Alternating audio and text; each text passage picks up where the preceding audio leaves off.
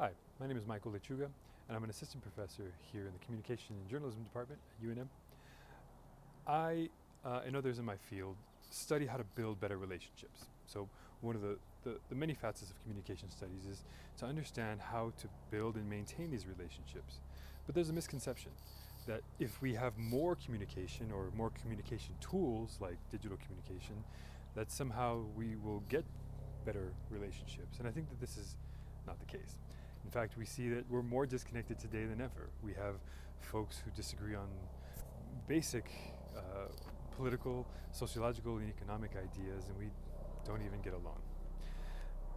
I'd like to embark on a study, and I'm inviting folks to join me on this study who can test whether or not investment in our natural environment might be the network that can actually bring people together.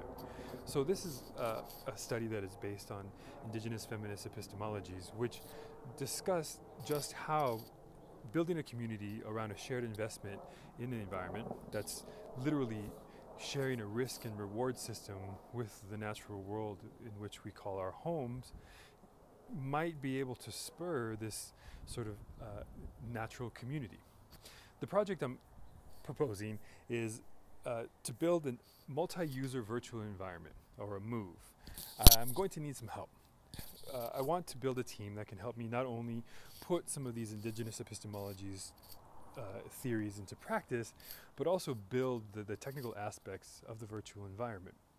So I can imagine a team of a few people working alongside me to make this virtual environment a reality, and then test whether or not people who engage with this virtual environment have different attitudes about themselves, about their natural world, and about their relationships with one another. Thanks.